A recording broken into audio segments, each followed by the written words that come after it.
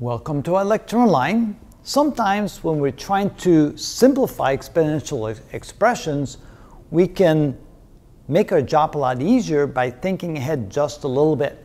When we take a look at this, eventually we know we're going to have to flip the equation around to make that into a positive. But if we ignore that for a moment and just look at what's inside the parentheses, notice we have an x cubed in the denominator and an x squared in the numerator.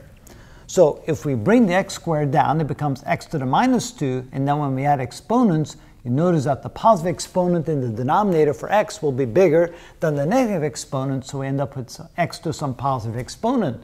Same with the y, we can bring the y to the negative 1 down, and we end up with a y with a positive exponent in the denominator.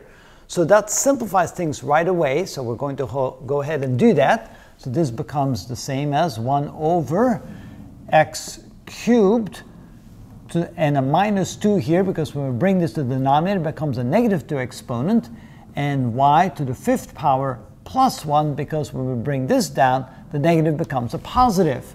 So you can see that this becomes a much simpler expression right away by just kind of thinking ahead and realizing where the largest exponents, largest positive exponents, and move the other ones down instead of the ones down here up or something like that.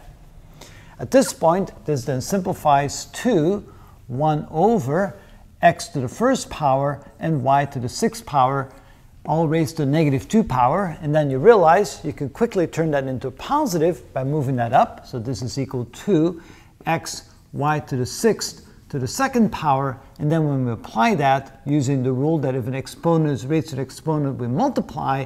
So this becomes x squared y to the 12th power. And you can see that very quickly you can get to a simplified result by thinking ahead a little bit and realizing where the largest positive exponents are, and then moving everything else down or up to those largest exponents. And that is how that's done.